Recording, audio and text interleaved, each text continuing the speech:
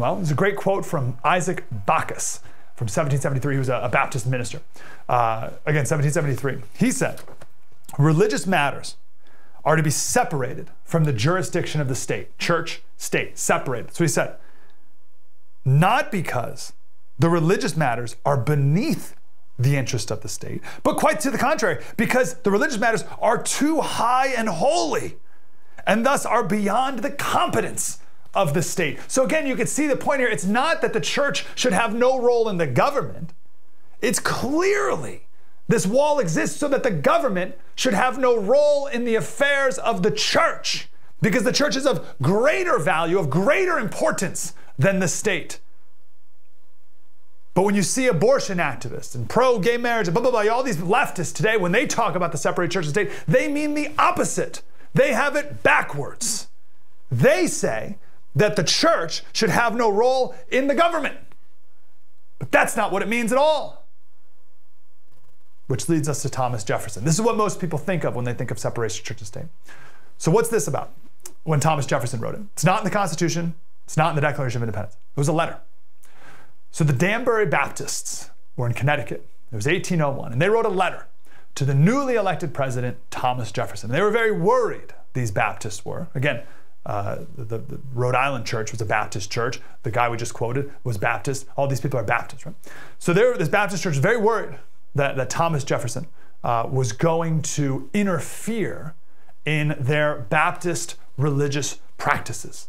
So they wrote a letter to the president saying, can we be confident that you, the government, are not going to interfere in what we do as a church? And here's what the Danbury Baptists wrote, among other things.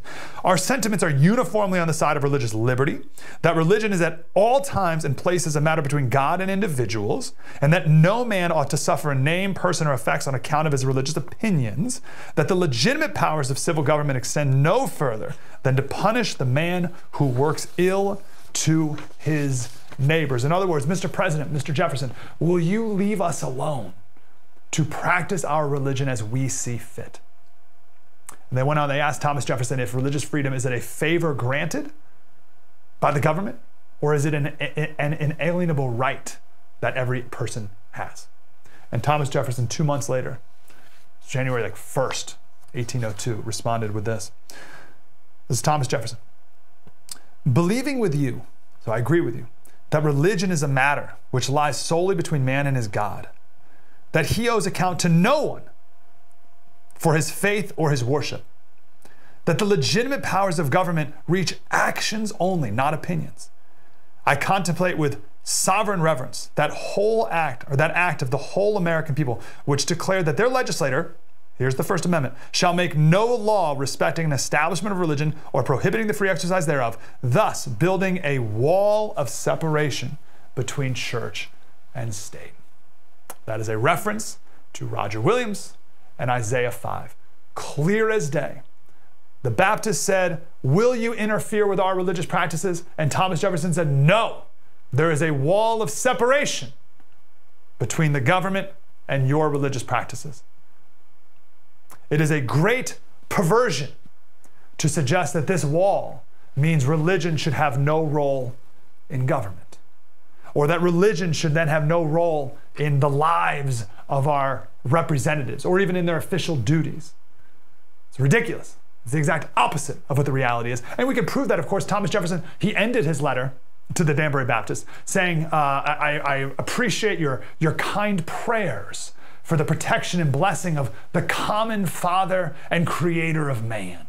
Right? If Thomas Jefferson believed that a president should never have anything to do with religion ever, then he wouldn't have ended the letter like that. Not to mention every other thing our founders have ever said about religion and the importance of it. I think the clearest quote of them all, to just summarize all the quotes from our founding fathers about the importance of religion, is John Adams. He said, our Constitution was made only for a moral and religious people. It is wholly inadequate to the government of any other. John Adams said, you must be a moral and religious people. The idea that the church should have no affair and no impact on the role of the state will be laughable by our founding fathers. But that is the common belief today, and it is completely backwards. So there's the full story. God and Isaiah saying that if you sin, I will break down your wall and trample your vineyard, Israel. Roger Williams in the 1600s in Rhode Island, saying that there's a wall of separation between the ungodly government and the godly church. Let's keep that wall strong so that the church can remain free from government control. And then Thomas Jefferson assuring the Baptists in Connecticut that the government will play no role in the affairs of their church. There's a wall separating the government from the church. Completely flipped on its head to people who know no better today. Most people believe, almost everyone will believe, that it now says that that the church should have no influence on government, that the church should have no role in our public schools, that there should be no nativity displays, no 10 commandments in courthouses, and all this other nonsense. But now you know the full story. Don't let people get away with this anymore. The more they remove God from our culture, the more pagan we become. And as Isaiah warned, we will get trampled.